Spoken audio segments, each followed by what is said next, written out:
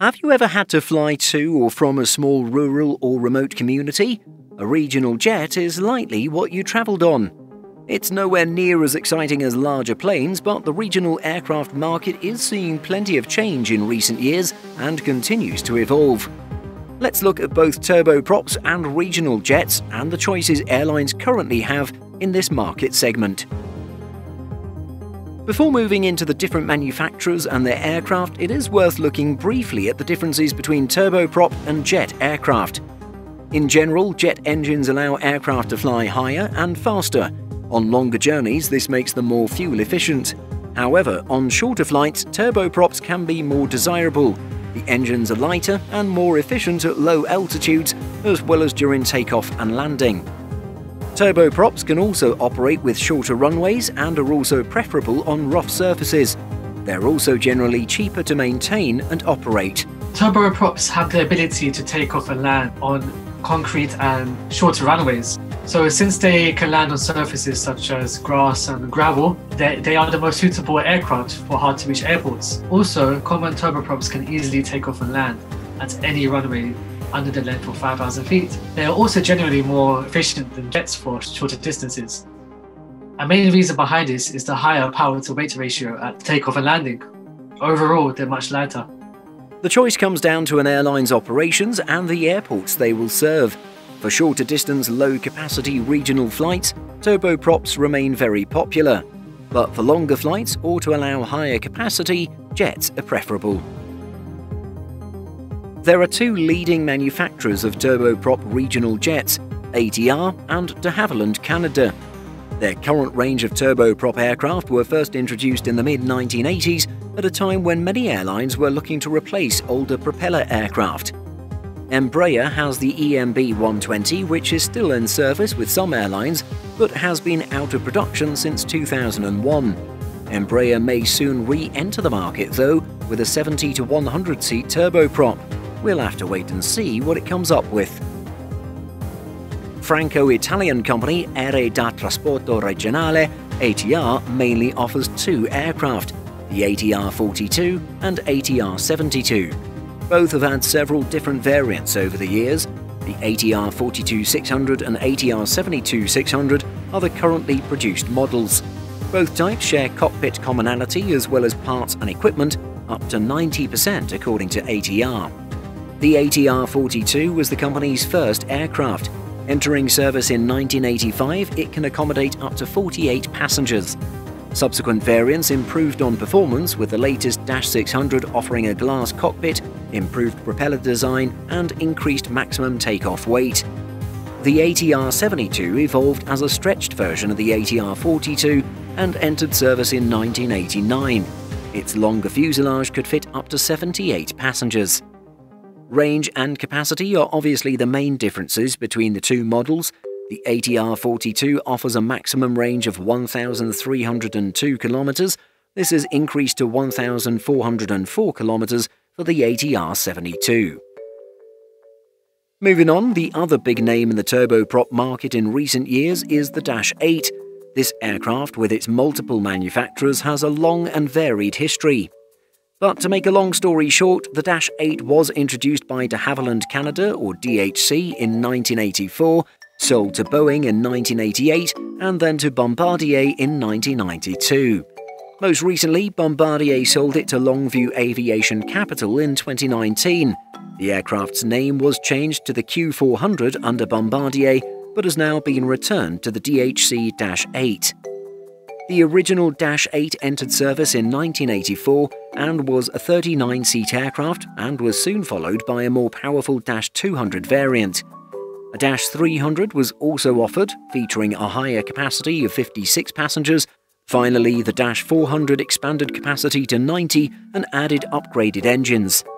Bombardier released this as the Q400 with quieter operation and reduced vibration. This 400 series is the only variant currently in production and has a range of up to 2,040 kilometers. The choice of ATR or Dash 8 and which is better really comes down to airline needs. There is certainly a place for both, as their split dominance of the market demonstrates. The Dash 8 offers higher capacity and a greater range. This may be desirable for some operators, but others may prefer the lower operating cost of the smaller ATR, especially as there are two different sized models available. There are other factors too. ATR aircraft are cheaper, while the Dash 8 is faster. The Dash 8 is also well known for its performance in harsh environments. Alaska Airlines, Horizon Air and Ethiopian Airlines both like it for this reason. The dual production of the ATR-42 and ATR-72 has worked well for its manufacturer. The two models have a lot in common and share the same production line. This has kept the smaller variant in production despite much lower sales.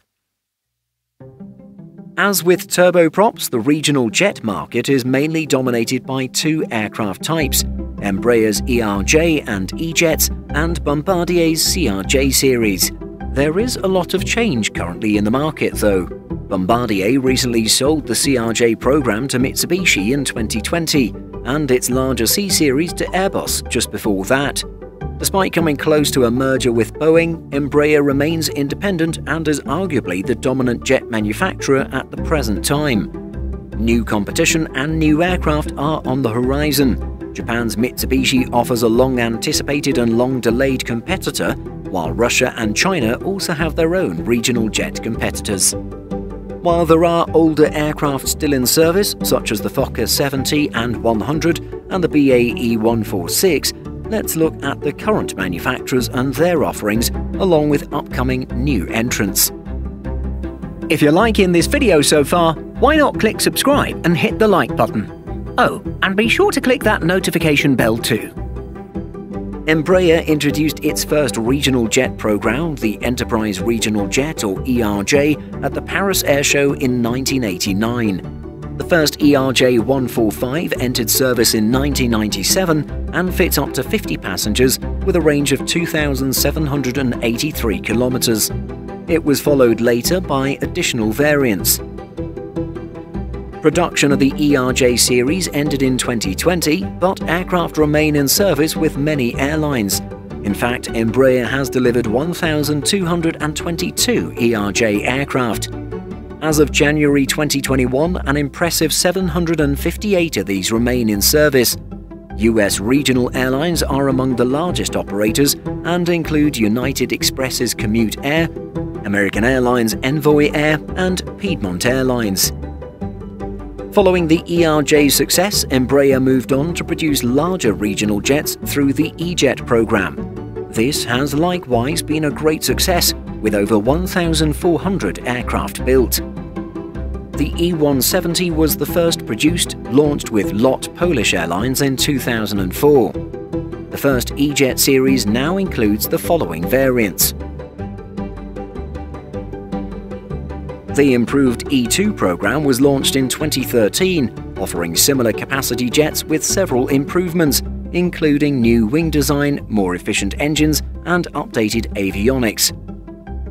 It's still early days for the E2 series, but as of Q2 2020, Embraer had received 25 orders for the E190 E2 and 148 orders for the E195 E2. Brazilian airline Azul is the largest customer so far, having ordered 51 E195 E2s. Embraer's main competitor in the regional jet market has been Bombardier with its CRJ series. This was sold to Mitsubishi in June 2020, but remains well in service, with over 2,000 aircraft built and over 1,400 still in service as of January 2021. The first aircraft launched was the CRJ-100, introduced with Lufthansa in 1992. This was a 50-seat regional jet with a range of 3,056 kilometers. Bombardier improved on this with the same-sized CRJ-200, which had upgraded engines. The CRJ-700 series followed, entering service in 2001. It has a range of 2,553 kilometers. Meanwhile, the stretched CRJ-900 takes up to 90 passengers to a range of 2,876 kilometers. Finally, the largest CRJ-1000 offers a capacity of up to 104 with a range of 3,004 kilometers. The regional jet market has developed a lot over the past 30 years or so. Bombardier got a solid lead by launching its first aircraft in the early 1990s, and as a North American manufacturer, it was well placed to build up relationships and orders with US airlines. Its aircraft were designed to meet the needs of these airlines. In fact, some aircraft capacities take into account airline and union requirements. Embraer was later to enter the market, but it was already well established as both a turboprop and military plane maker. Even before Bombardier sold the CRJ program, Embraer's E-jets were arguably the more attractive option, with more attention and updates, including developments such as extended range options. Now, with the CRJ program sold, Embraer looks to lead the way. Each manufacturer's models, though, have competed strongly with one another. The ERJ-145 and the CRJ-200, for example, are closely matched with a capacity of 50. The ERJ-145 gets slightly ahead on range and fuel efficiency, but not a great deal. Other models can be compared similarly, and the choice often comes down to airline fleets and manufacturer relationships. Embraer's other major competition is Airbus. At the larger end of the E-jet series, there is also overlap with the A220. This is where the regional and short-haul markets start to mix. At the top end, the A220-300 edges ahead of the E195-E2 in specification. It has a higher capacity, 160 against 146, and range, 5,920 kilometers against 4,815. The A220 is more expensive to buy, but also cheaper to operate. For a true regional jet, Embraer is still the best option for many airlines. The A220 may beat the E195-E2 in some respects, but remember that this is the largest offering from Embraer. The commonality of smaller aircraft in the same range is a big advantage. Now let's briefly look at some of the newer and at present smaller competitors and consider what they have to offer. The Superjet 100 or SSJ 100 is a regional jet built by Russian state-owned manufacturer Sukhoi in service since 2011. The jet offers a passenger capacity of up to 108 in dense one-class configuration. It has a standard range of 3,048 kilometers and comes in a long-range version that boosts distance to 4,578 kilometers. By specification, the SSJ 100 competes well against the Embraer E170 and E175-E2, although Embraer beats it significantly for range. As of January 2020, 302 SSJ 100 aircraft had been ordered, with 175 delivered. The SSJ 100 has struggled outside Russia so far. Almost all orders have been from Russian airlines or those in surrounding countries. European operator CityJet and Mexico's Interjet gave the SSJ 100 a try, but both carriers have had issues with the plane. The final operational regional jet we'll discuss is the Chinese ARJ-21, built by Comac. This aircraft has a capacity of around 90 and first flew in 2008 and entered service in 2016 with Chengdu Airlines. There is only one variant so far, the ARJ-21-700, but a larger ARJ-21-900 is planned. It should have a capacity of around 105. The ARJ-21 competes against the E190 and E190-E2. Embraer beats it both on range and capacity. Its 3,700 kilometer range is a letdown, but reflects its role on domestic Asian routes. This could be improved in later models for a more international appeal. Its one attractive element against Embraer is a lower list price, $38 million compared to $60 million. According to Comac, as of September 2020, 616 orders have been placed for the ARJ-21 from 23 customers. Most orders have been from Chinese airlines. Finally, Mitsubishi has had plans for a new regional jet for some time, but despite developing several test aircraft, its SpaceJet program is unfortunately now paused.